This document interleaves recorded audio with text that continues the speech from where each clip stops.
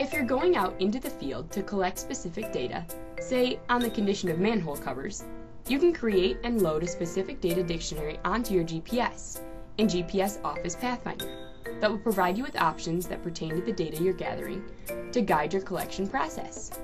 To create a data dictionary, first open GPS Pathfinder, and then in the main menu choose Utilities and Data Dictionary Editor.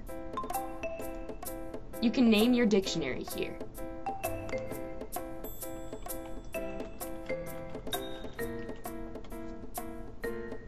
Click the New Feature button, which brings you to an option for the new feature. Name the feature. In my case, I'll call it Manhole Covers, which is a point collection. You can select the Default Settings tab and specify your logging interval. The Symbol tab gives you options for the look of your data collection. Click OK and you should see the name that you gave to your feature display under the Features category. If you click the New Attribute button, you will get options for the type of attribute you want to create.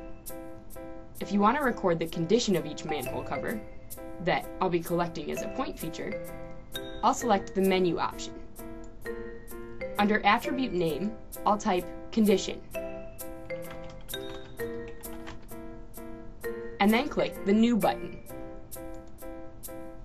In the Attribute Value space, I'll type Good and give it a code value of 2. I'll click Add and then make a new attribute value of Average with a code value of 1, and another called Poor with a code value of 0.